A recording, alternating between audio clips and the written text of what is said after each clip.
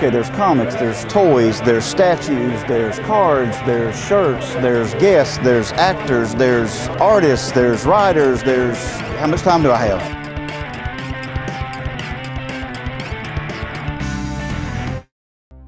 Certainly, something that's at its very, very core, you know, is the fact that there are morality plays, and you know, hopefully the hero triumphs over evil. And even in the sake of Marvel Comics, even when the hero doesn't win, there's still an overall lesson to be learned about being heroic in the face of defeat. So yeah, I mean, there's always that uplifting message with comics, and I think that's part and parcel, part of the charm of comic books.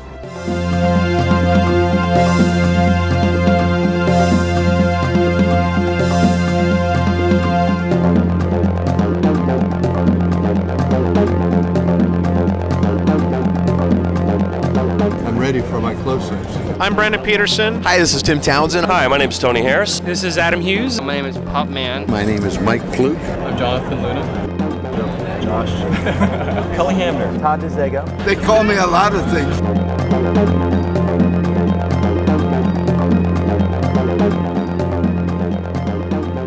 I searched my brain a long time to come up with the name I wanted for my store. The full name actually came from a Fleetwood Mac song. I twisted it up a little bit. Their song was Heroes Are Hard to Find, and I just put the aren't on it because we obviously had plenty of them. They weren't hard to find here.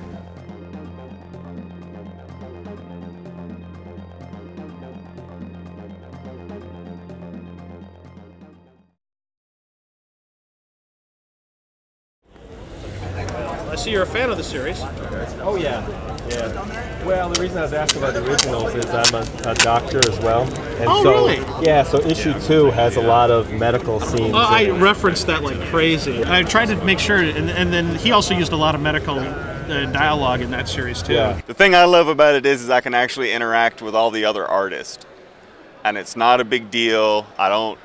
You don't feel like it's not impossible to approach people. To me, it's my favorite. It's the artist convention.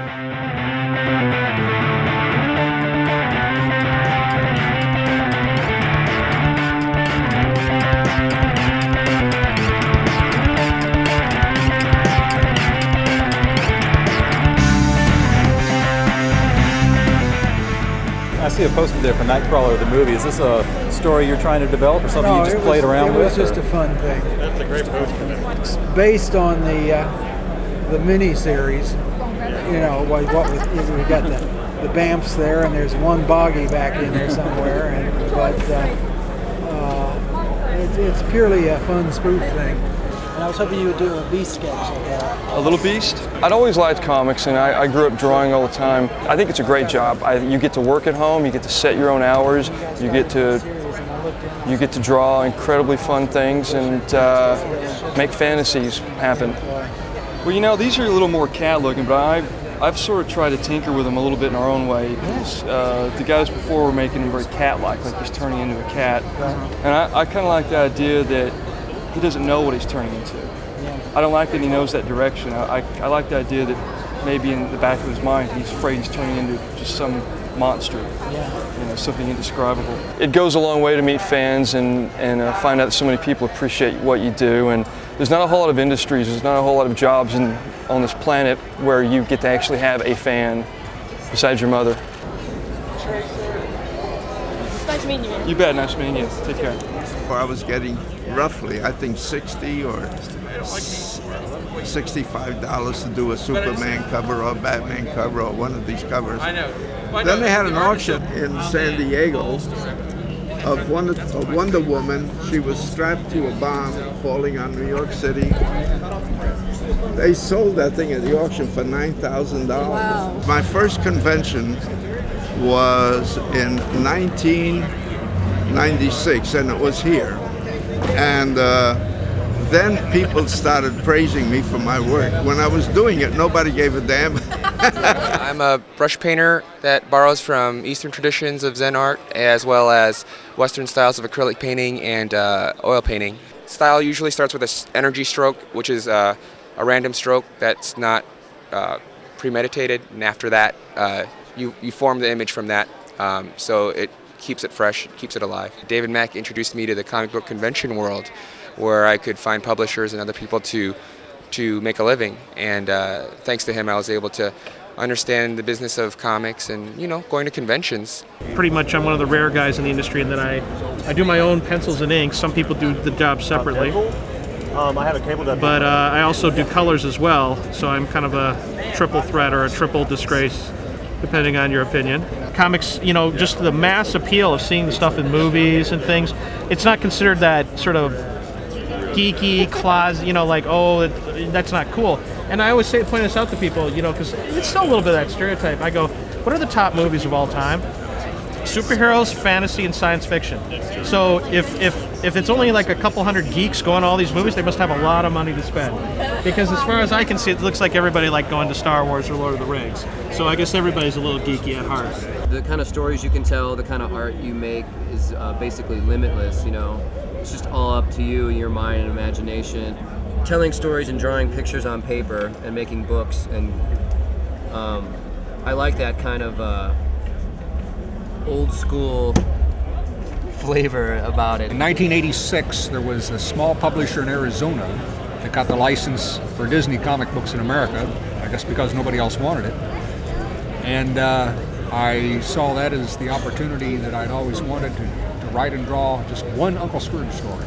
Donald Duck comics are the world's most popular comic books still, every place except in the United States. Here they're totally unknown now, but in the rest of the world, especially in Europe, they're the best-selling, they're not just the best-selling comic books, they're the best-selling anything. Nothing sells more than the weekly Donald Duck comics. In Europe, you wouldn't be able to get close to me. I have security guards. It's like being a minor rock star in Europe. It's very relaxing in America.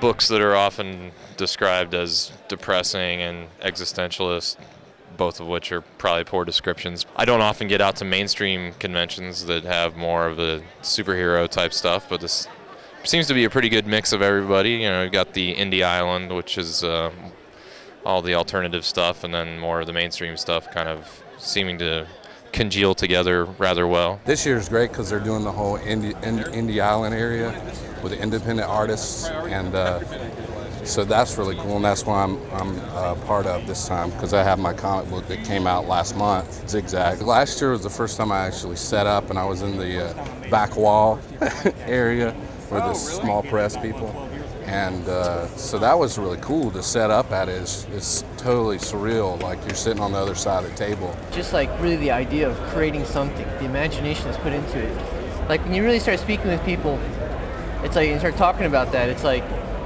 you start getting on that level with them. It's like very rewarding, very, very cool. When you create something and like, you know, have them actually like, you know, wish to like purchase it or like, you know, possess it or whatnot. It's like, not only is that really flattering, but like also too, it's just sort of like, you think you really make like a really interesting connection with that person, you know. There you go, thank you very much. And hope you enjoy the rest of the convention. Thank you.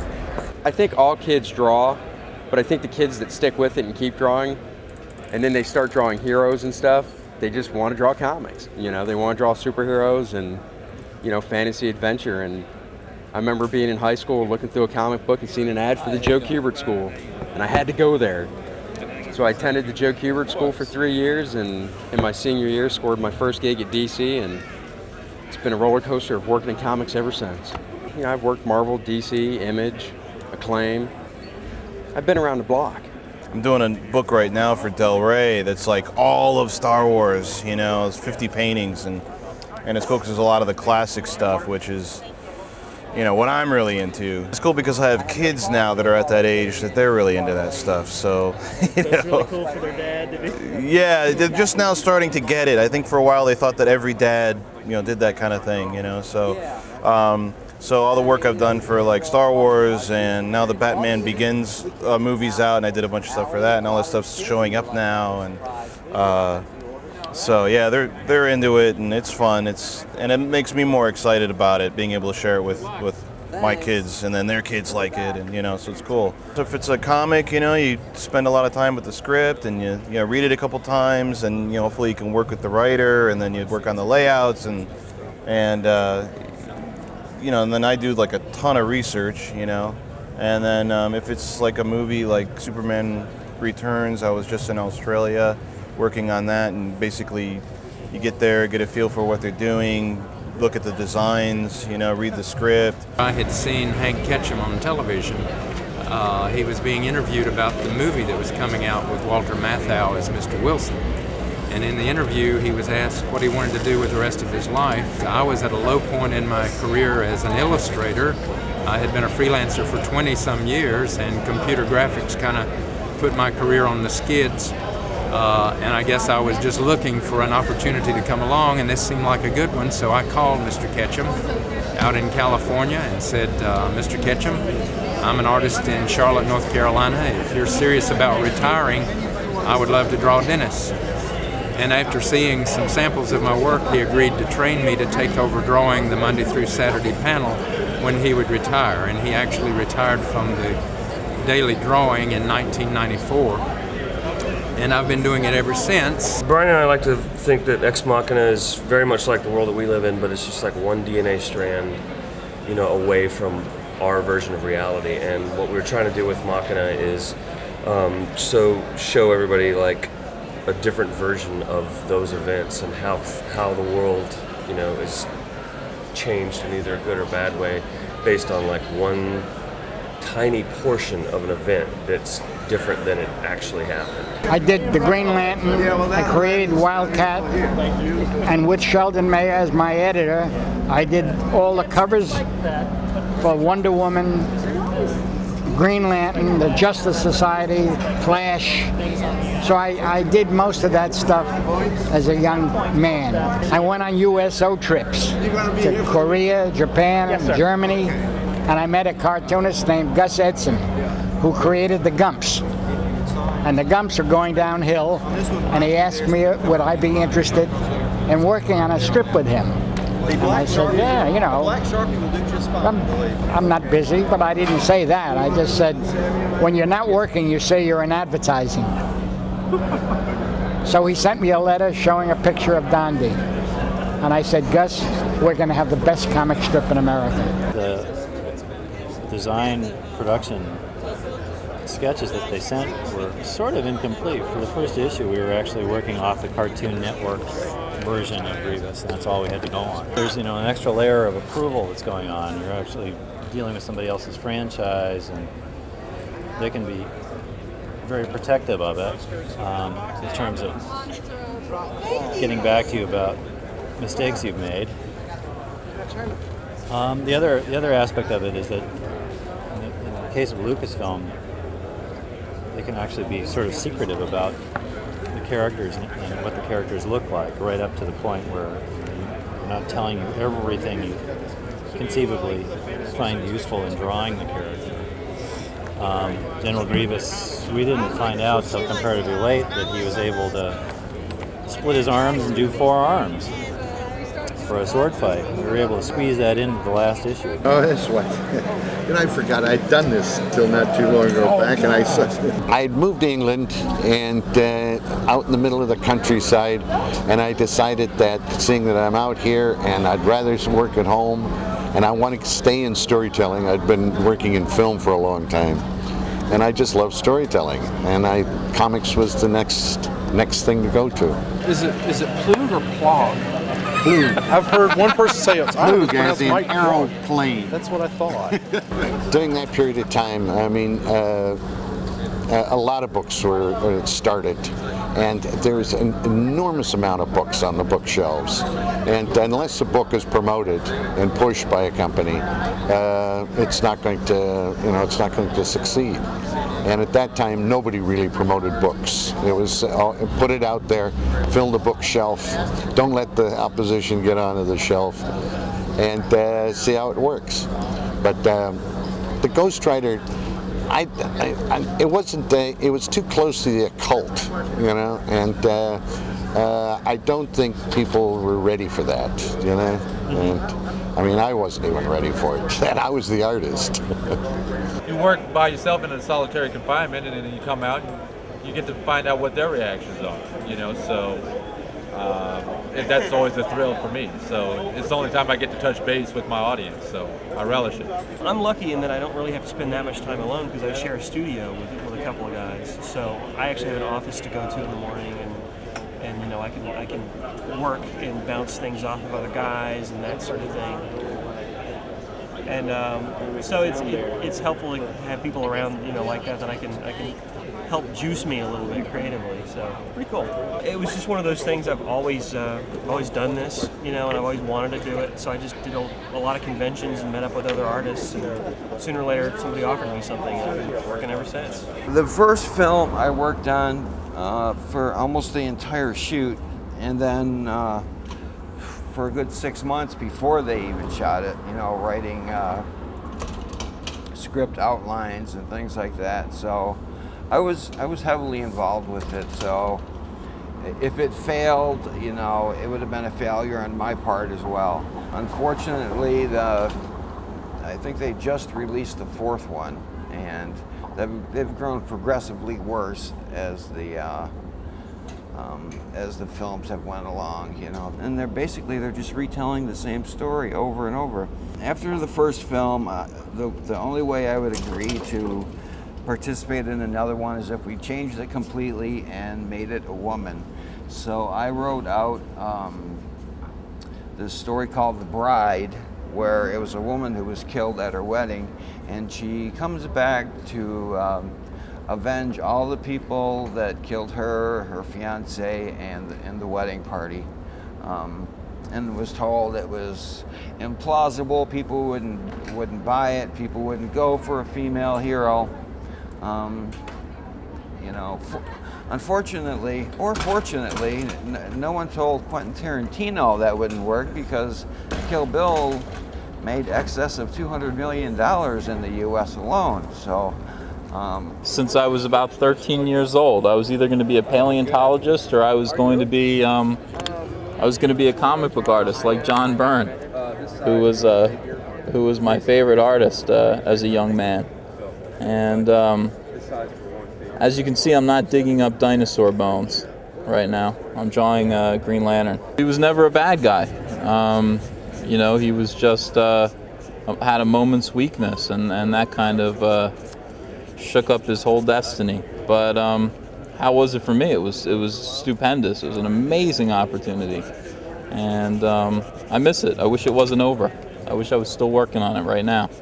That's the best part about Heroes Con, is because I really get to touch base with my fans, and I do believe that I probably have some of the better fans out there, because, you know, I mean, they've been loyal with me through thick and thin, good times and bad times. So yeah, I'm really happy to be here, happy to be at Heroes Con. I played villains, and I've been killed playing villains too, and I've been killed playing heroes too. And I'm a little movie called The Prey.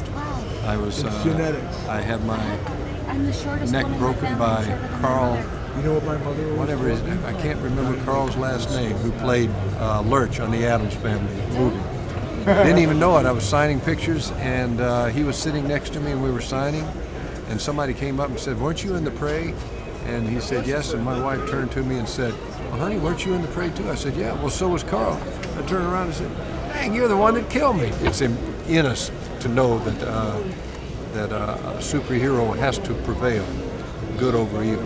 When I was growing up, my heroes were Tarzan, the Lone Ranger. Clayton Moore was a very good friend of mine, and Captain Marvel from the comic books. Someone who's a hero is somebody that will do something for no personal recognition, in a sense. You know, when we talk in really jingoistic terms about God bless America and all that kind of stuff, it tends to dissolve the message a little bit, which is there's some guy out there who is really, really scared. You know what's not a hero? A hero is not somebody that runs into battle with, you know, chewing a cigar, with their Tommy gun blazing, blowing everybody away. That's not a hero, that's a lunatic. But a hero is someone who runs into battle and is terrified that they'll never see their wife and children again. And we have those people in our lives, you know, those soldiers are around doing that kind of thing. When we go to movies, we sort of enjoy movies with the theater of people Comics are much more solitary. It's just you and the page and what you're reading and the characters' voices in your head. So there's also this sort of this aspect of comics that allows your imagination to sort of fill in the blanks. Unseen, unsuspected, dark forces threaten to engulf our world. The only heroes who stand between mankind and oblivion are Meg, Reg, and the Duke. They are the bold adventurers who dare to travel strange passages.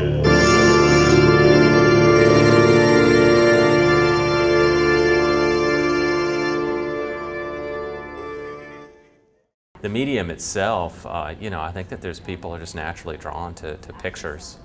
You know, and I think it's an art form that's, you know, it's a form of narrative entertainment that it doesn't involve a ton of mediation between the creator and the audience. You know, unlike, you know, a film usually, you know, it involves a huge amount of people, and, you know, the person who conceived it maybe is not the person who directs it, it's not the person who writes it. And the sorts of comics that I think are gaining a lot of popularity these days are comics that are, you know, from the mind of a single creator that, you know, he or she puts together, you know, as a single individual, and, you know, it's sort of a very personal vision. They just lift your imagination. They're just awesome. All kinds of, just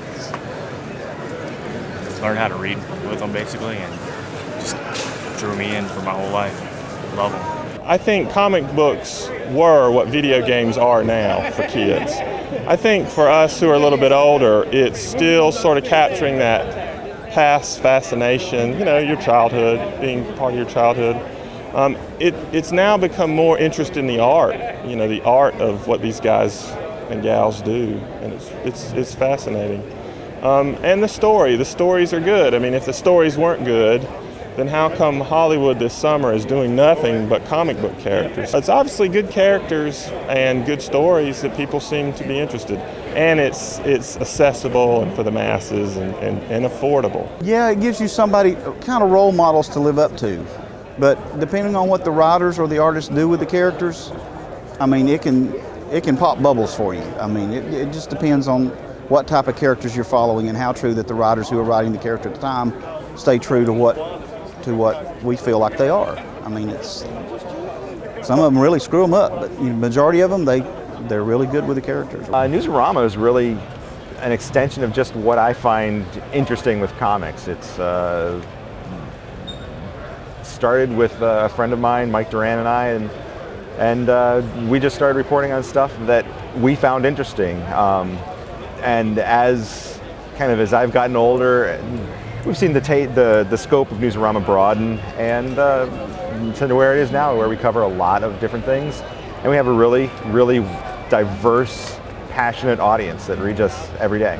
It's a good thing that you do have Marvel and DC going at this, because they're big, they're loud, they've got the shiny things, the characters that people know about. So you have Marvel and DC doing their absolute best to get people to read their books, and their absolute best is, more times than not, it's a good thing. It's good books. You have All-Star Batman and Robin with Frank Miller coming back to Batman. At the same time, you have House of M, which is, you know, the Avengers and the X-Men teamed up into a major story.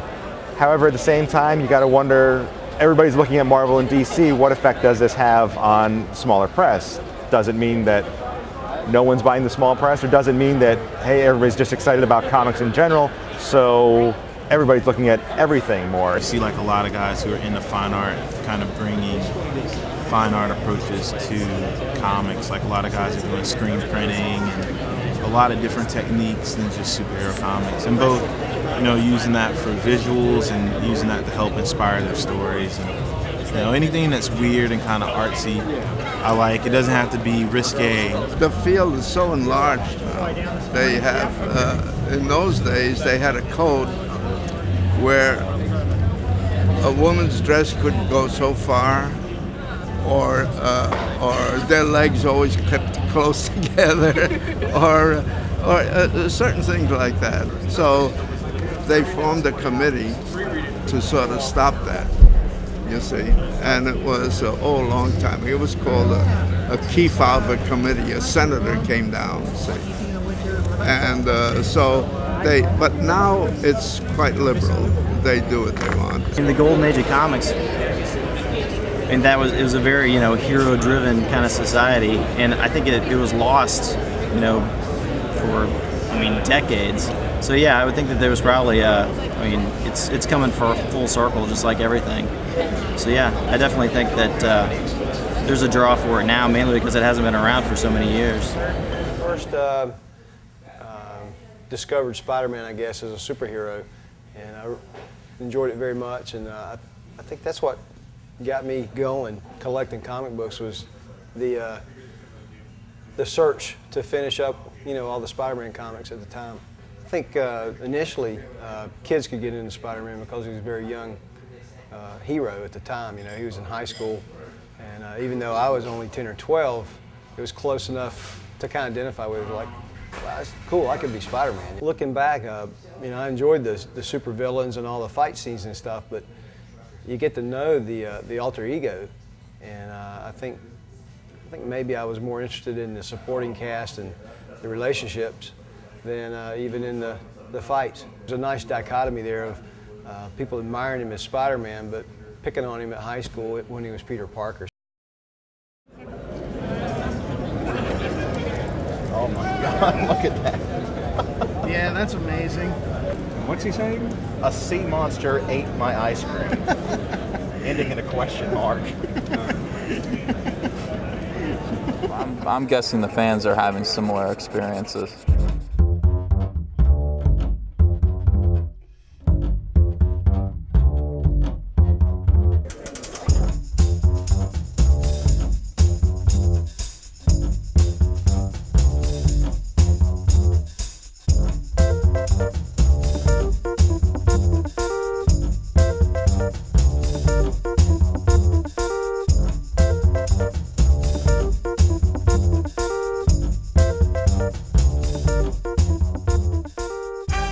Big in the comic books, and so is his dad, so we're together going to the convention.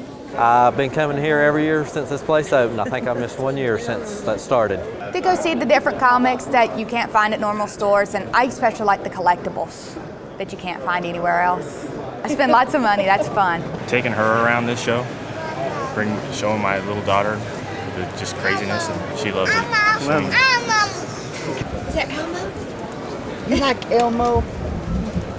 It's a lot of fun. There's a lot of interesting people here and a lot of interesting things, and it's just it's a great place to meet people with the same interests as you do. As being comic book geeks like most of us are, it's you know, we like a wide variety of things as long as it's interesting, put together well, and colorful. Toys, t-shirts, memorabilia, a lot of everything. I'm a pretty big comic freak, but I'm more of a toy freak than anything, so that's why I come to check out when I show up. I'm into some things that are really hard to find, so I can only find them here, so that's cool. But I just love the artists being here. You know, like I like to come and like get sketches and stuff like that and buy their prints, and it's just, you know, really neat original artwork. So I think that's my favorite part of it. It started out with my fascination with comic books. I'm a fan of a particular character, Captain America.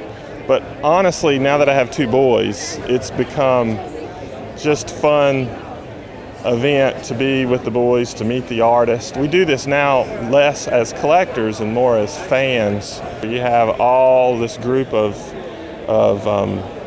people who sell comic books and comic book merchandise and all that. So you have that aspect too, and I am a collector, so I'll spend some time over there spending money, finding the things that I've been looking for. It's a time to see artists and writers that you would have never seen anywhere else, to see new stuff. Since they were little, they just come and they just would ask the artists to draw something in the book, and it's just been a lot of fun, and they've been doing this since they were little. Some of these artists they've seen over and over at the convention, and as they get older, the themes change. This is George Perez. I like the artist. I want to be a writer when I grow up, a comic book writer. It's just fun to know them and meet them, so you can like get them to sign stuff. And because Dennis is not really a comic book superhero anymore. Don't say that. Not to the people who grew up reading them. I know. Yeah. Well, it's for people like you that I'm here. Are y'all big Dennis the Menace fans? Dennis the Menace. It's almost like reading. Also, at the same time, it was Dondi and everything else from growing up and learning how to read. Back then, they were large enough you could read them. Now they've shrunk them down so far that people our age have trouble seeing them. They used to throw the original Kennedy drawings away because it wasn't considered art back in the 40s and 50s and all that. Even Norman Rockwell's stuff, when he did covers, they either painted over them or threw them away because they didn't realize since it was commercial illustration, it wasn't considered fine art, so why keep it? But they were so mistaken. All comic book art, any art that's created by somebody is worth saving. Wonderful. It's wonderful to see the artists that are up and coming and new art and hopefuls and giving them a chance, and a lot of the old, dating myself, but a lot of the old storylines that you don't see, like the Dennis the Menace. And we get to go back, kind of relive your childhood. I mean, there's stuff that we saw growing up. Now we're getting to actually meet the guys who wrote it, who drew it. I mean, it's like almost kind of like a dream come true. We come down here to just get away from it all, get away from our jobs, get away from responsibilities, just hang out and have a good time and relive a lot of our past and our childhood, because some of us have never grown up, and hopefully we never will. I guess when I was a kid, I read comic books all the time, and then when I was in college, for some reason there was a lot of people together that we would just get together and talk about comic books, and I started actually really collecting when I was in college back in the late 60s, early 70s, and my collection from there has kind of grown. But I can't say exactly what it actually ever attracted me to comics to start with. I guess it was just the escape. Back then it was Superman and Batman. That's who I read the most. And I kind of switched over to Marvel. Yeah, I had some old Archie comic books and stuff that I gave them, and they've inherited those, and they keep telling me they're worth money and they're an investment, so we'll see. It's interesting. It's interesting. They're having a great time, so that's why I came. And that's really all that matters, right? That's right, that's right. And they're spending their own money, that makes it even better. I'm here to look at comic books and get some stuff, and I think it's going to help me pursue my career and become a comic book artist. I really do. I just draw my own style superheroes. I've created a lot of different ones. I've created a few new ones. I think it's awesome. I think it's great for some people to come, take a day off work, take the kids, and have fun here. It's good. It's cool. It's my sanctuary. I draw a lot of fantasy stories. Like, I have Greek and Egyptian mythology and a story about a dragon myth and different creatures. So I like that kind of stuff, and that's what I like to draw. Just the experience of how to publish it, how to put it together. I guess selling it is really secondary. It's more important that he just understands the whole process of being an artist, a designer, a writer, and what goes into that, and just finding out about it. I just really want to encourage him with whatever he'd like to do. And I have 3 kids and they all are writing comics, so I'm sure they're all going to be inspired. So as a family, I guess we probably will be attending conventions like this from now on after this. But that's your story on why. It's a low print one for the demand, and it happened to be the first Wolverine Apocalypse story. And it's just one of them weird books that everyone asks for and they just aren't out there to be purchased. I've been coming to Heroes for almost 15 years. I don't know what show he's up to, but I've been to almost every one that Shelton's ever run. I used to come starting at age 16, I believe it was around 16 as a fan, and now I've been setting up as a dealer for about 7 years now. So I actually made the crossover. Not only was this the first real comic convention I ever went to as a fan, and I mean, I was one of the people who lined up at the door and ran to the artist they wanted to see when the Friday morning show opened. I was a runner. And it's almost embarrassing to admit it. I'm sure I've gotten drool on George Perez when George Perez used to be one of his regulars here. And the cool thing is now me and George are friends, and we chat at shows, and I went from, really bugging the guy to actually, being a friend of his, and he knows me, and we talk, and we email occasionally. It's really cool. And they just lift your imagination. They're just awesome. All kinds of just learn how to read with them, basically, and just drew me in for my whole life. Love them. They have there's a lot of different storylines, and they're very intricate.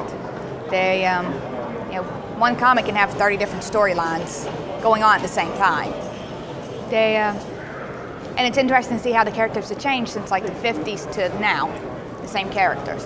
I like the fact that good usually, almost always triumphs over evil. I had a very hard time reading when I was young, and I loved comics. That's actually one reason I started reading so much. If someone has a hard time reading, they'll be able to look at the pictures and know what's going on. The art brings out the story, and the story brings out the art. The art brings out the emotion, and that just transcends all language barriers. You get such a wide variety of people that come to cons. It's all over the spectrum. There's gonna be a lot of people dressed up. Makes me laugh. Can you pull my finger real quick? Looking for poison ivy. There you go, keep pulling it. Hold on to it. Catwoman. Oh, that's better, that's much better. Thank you very much. They were here earlier. Long-time watchers, first-time adventures.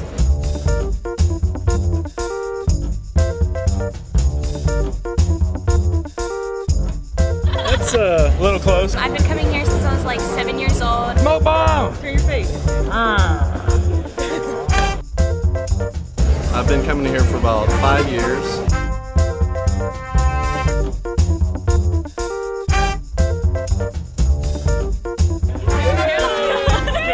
That was pathetic. Okay. I'm Lord Skeletor. I've come to take over the convention. I've traveled here from the Lord of world of Eternia, and this gentleman has a few questions for me. What would you like to know about Lord Skeletor? How long have you been coming to the convention? How long have I? This is my first year. You see, it's a very long ways from Eternia to the planet Earth. And I've been so busy battling He-Man that it's very hard to get over here. This is my first year. I see lots of people here that seem to like the Lord Skeletor a lot, so I'm looking to find some new workers. Merman and Beastman, they give me problems. I'm looking for some good workers. I'm obviously Catwoman, of course, and Poison Ivy. It really only took me a collective like 10 hours to make it, but it took me like 3 years because it kept stopping. Yeah. And then I would just set it aside. But then like she'd like start getting back into it around like August or September because she's like, I'm gonna finish it. This is gonna be my Halloween costume. By God, I'm gonna go someplace. And she never did. So this is really a great big tribute motivator. Right? And I've just been putting mine together slowly across time because you would not believe how hard and long it took me to find an actual like purple leotard. They really don't make them. It's very yes, this is old school Catwoman. This is old school Catwoman, that's right. Not the kind of crash helmet, big goggly thing that she's got going on right now. Are you like selling that? Hmm? Are you like selling No, that? that's mine. Yeah, I was asking about that. Why? No. I don't know that you could pay me enough to get that up. No. I think if I had, no, there's no way. I mean, with all you probably had to go through to put it together.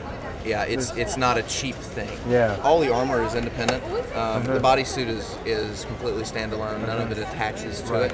Right. But each piece is crafted out of ABS, molded out of ABS plastic, which is light enough. I know some guys that have done fiberglass. They regret it when it gets hot. Yeah. The 501st is actually in episode 3. If you look in the episode 3 visual dictionary in where it talks about the Jedi Purge beginning, when Anakin goes into the temple to begin the Jedi Purge, the 501st is the ones that are with him. Oh, that's him? Okay. So we are canon now in the films. Master Replicas has also got a clone trooper helmet from that as well. They're thinking about doing a limited run just for the 501st since Lucas has put us in the film. There's rumors that we may have some part in the live action series. That's not been confirmed. Albin Johnson is our founder, and he one guy with a vision of putting together a small costuming club. And again, now we're worldwide. So it's been neat. Several of our guys have been invited out to the ranch. Albin has been out to the ranch a couple times. And again, we got to, a lot of us got to meet Lucas and got to work security for him at Celebration, and so. That is awesome. I'm a big theater geek, so I like to dress up, and Supergirl is one of my favorite characters, so mostly just love coming here because I get to see everybody that I've met over the years, all the great artists like George Perez and Roy Thomas. I am Destiny of the Endless. It was foretold in my book that I would be here today. I'm currently dressed as the ultimate Captain America from Marvel Comics, and big fan of Heroes Con and big fan of the comic shop itself. Well, for one thing, it's escapism. You know, it helps you get away from what's going on in the world. And I think some of the best comic books over the years have been heroic comics where you can identify with or champion, you know, the good guys. Yeah, we need heroes.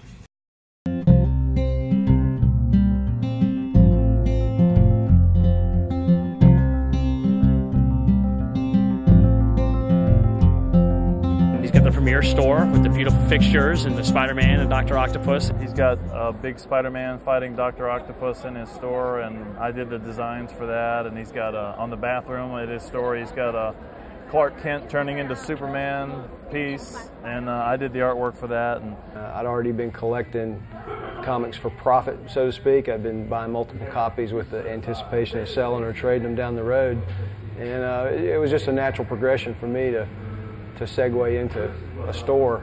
When I was a kid, I read comics. I read like Harvey's and so forth, and Archie's and some Spider-Man, but I never dreamed that there was such a thing as a comic book store.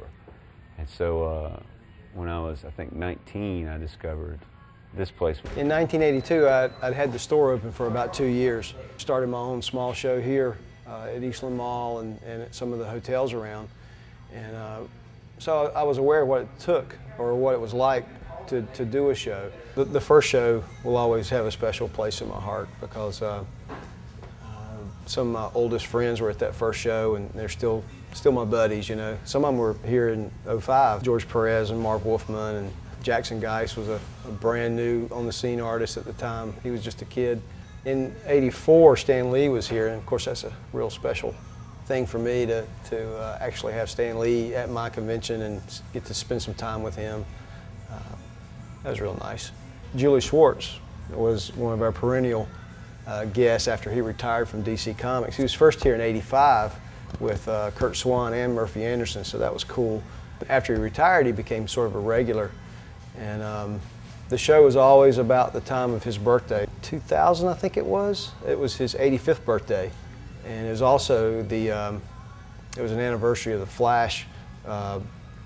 Starting the Silver Age of Comics. We had Carmine Infantino that year, and we had a birthday cake on Sunday for Julie, and I mean, it was a big birthday cake that the whole convention could share. You know, it was like 2,500 people or something.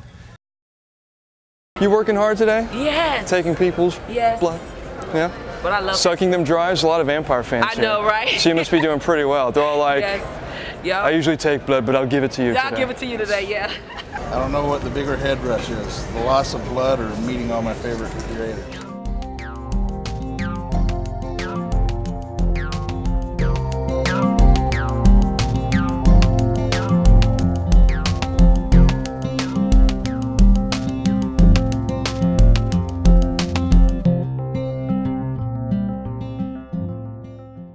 There's not a con that I do that I look forward to more than Heroes Con. I mean, I've done Dragon, I've done MegaCon, I've done cons in DC, pretty much the entire Southeast. This is the one that's the most fun. I've been coming here for about 7 or 8 years now, and it's the only show I commit to every year on the circuit. It's laid back, everyone's so easygoing, there's not a lot of stress, not everyone's like fighting to talk to an editor to get work. It's just a good time to come and hang out and talk about the craft. Shelton's really created something special with this show. This is the one show we really look forward to every year. You know, San Diego is a working show. It's hard to have a good time. I know it's the big one, but this is the fun one. This is the one that you just can't wait to get to every year. The excitement here is really great. People really love comics here, and you don't feel like you're getting caught up in the whole video game movie blitz extravaganza that some of the other conventions can be. This is a lot more down to earth, and you can actually talk to your friends and talk to the fans, and everyone gets to have a great time. Heroes Con is by far my favorite show of the entire con season. This is, I believe, my 15th year coming here. I haven't missed it a single time, and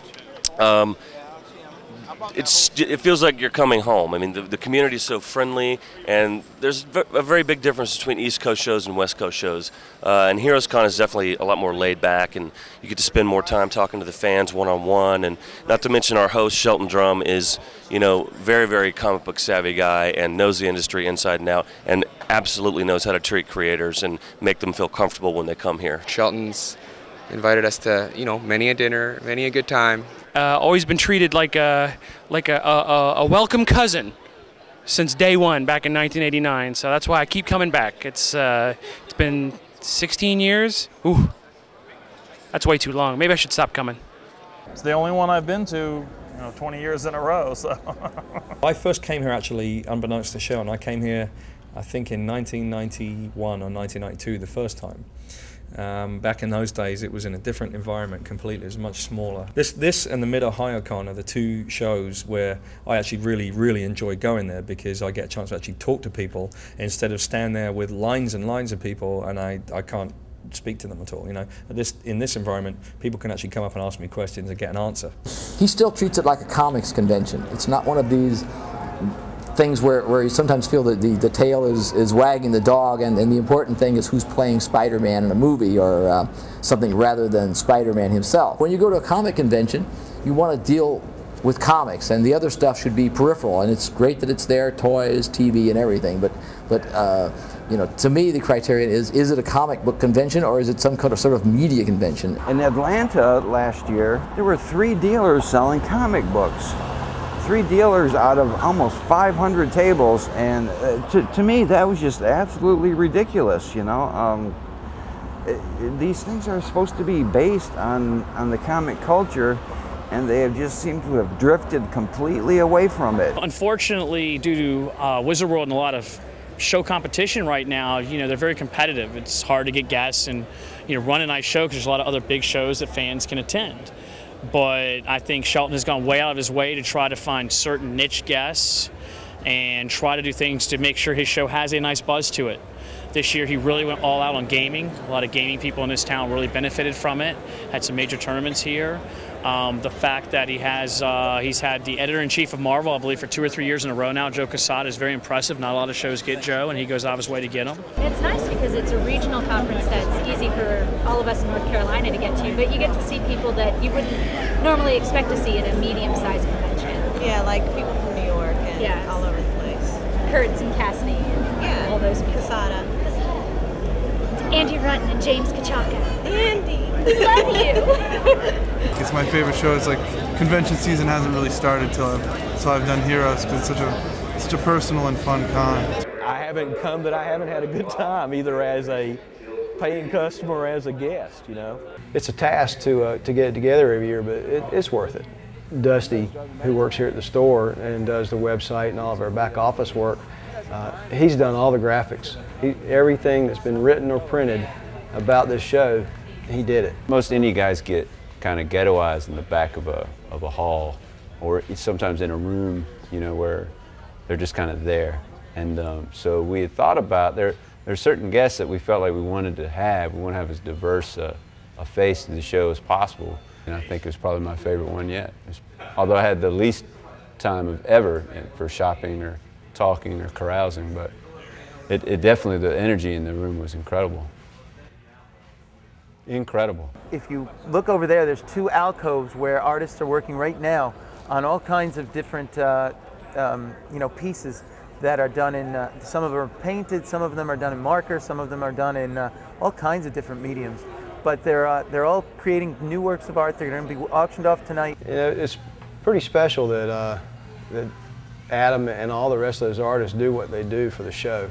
I think it's a testimony that they enjoy being there. You know, they spend that time, a day, sometimes 2 days, creating a piece of art that can be auctioned off to benefit the show, and it's just wonderful.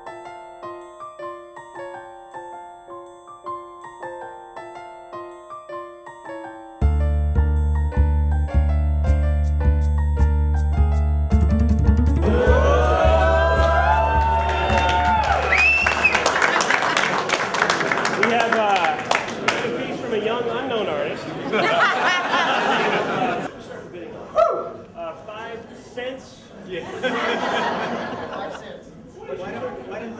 Why don't we take a minimum bid from someone? Somebody want to 1,000. 1,000. Good place to start. 2,000. 2,000.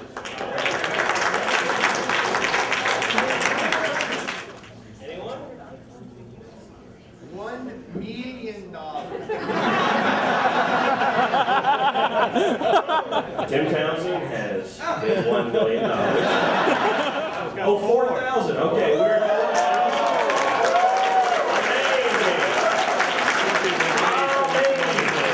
amazing. So we've got it going once through 41. Going twice. And what did you use? It was crayon and hair tonic. You should have said disappearing ink, man. Thanks, Sheldon. for you. It's all good. It's all good, Sheldon. I didn't have the $4,000 to buy Use's piece on the Invisible Woman, which would have been nice, but oh well. For a single piece, I think that's definitely a record. What is a writer? Now, you know what, I'll pick you, right? Because you're sitting there and you're like cannon fodder. Right. If I ask you the question, what is a writer, what's your answer? Someone expresses their thoughts on paper. Okay. The answer to the question is there's no right answer. A writer is whatever, you know, if you're going to be a writer, it's whatever you interpret it to be. My answer was, I feel that a writer is a good observer. You know, when you're standing in line with an artist or a writer to get their autograph, you have a chance to ask them maybe 1, 2 questions at the most. And that's kind of wasted, you know. You're getting the answer, but everybody else in line can't really hear it. So I think panels are important that you get to know these guys a little bit better. What's the biggest difference between when you, back in the 60s and 70s, and the storylines and the storylines you see today? What Stan did was introduce a level of self-referential humor, and what that's evolved into is an imposition of a kind of psychological complexity that, to a great extent, for my money, the material can't support. It's like, this is a guy who runs around dressed in a mask and long underwear, beating the living crap out of people he doesn't know, and because he knows it's the right thing to do. As a kid, I can accept that with all good grace, and I'm perfectly good with that. As an adult, I can draw it. I mean, I've known Howard Chaykin for years, but I don't see him much anymore. So we get together, and suddenly I find, you know, we have things in common or divergent that I didn't know before, and I find that interesting. And I'm hoping that if I find it interesting, maybe the audience will as well. Craft in comics today is probably the best it's ever been. Some of the heart is gone.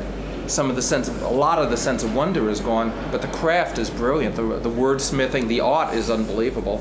But they take what we did in 22 pages, and in the 40s was done in 8 pages, and they spread it out to 4 issues. This panel was a perfect example. There were actually really good questions, and I thought this is one of the best panels I've ever been on. When I was literally just breaking into the industry, he invited me to Heroes Con and gave me like this, he sort of touted me in his program book as like, you know, this is the greatest thing since sliced bread.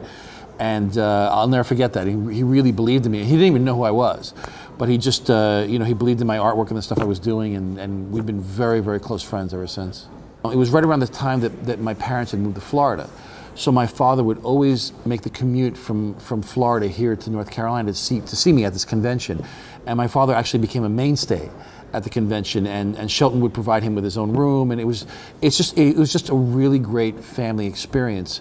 And then you know, my father recently passed away, so he's no longer here. But every time I come to this convention now, I think of my dad, and since then, you know, he's welcomed my family now. You know, I'm a dad now, and my daughter's first convention was Heroes Con. The comic book industry, you know, stepped up big right after 9/11 with tributes, and you know, individual stories were told, and a lot of people, I think, came into comic book stores after 9/11 because of some of those things. You couldn't go through something like 9/11 and not comment on it. So in some ways, comics are very serious. A lot of those tributes did was it brought into focus who the true heroes in the world are. You know, the guys who risk their lives every day that don't have superpowers for the good of the world. You know, the military, the police officers, the firemen.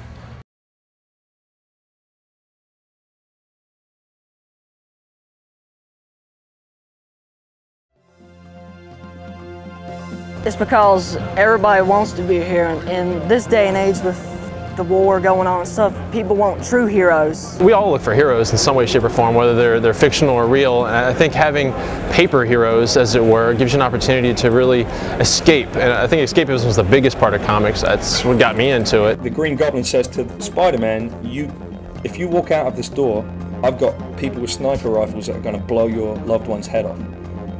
So you better kill me. And Spider-Man says on the very last page, he says, I'll kill you. They said, no way, Spider-Man would never kill anybody. And I said, I agree with you. But the point is this, what makes him a hero is the fact that he has a capacity for anger, but he chooses to override it. If he had no capacity for anger, I wouldn't be writing Spider-Man, I would be writing Jesus Christ Weekly. Spider-Man, Fantastic Four. Wonder Woman's my favorite. I liked cross-gen comics, but then they went out of business, they went bankrupt. So I'm kind of searching now for a new comic.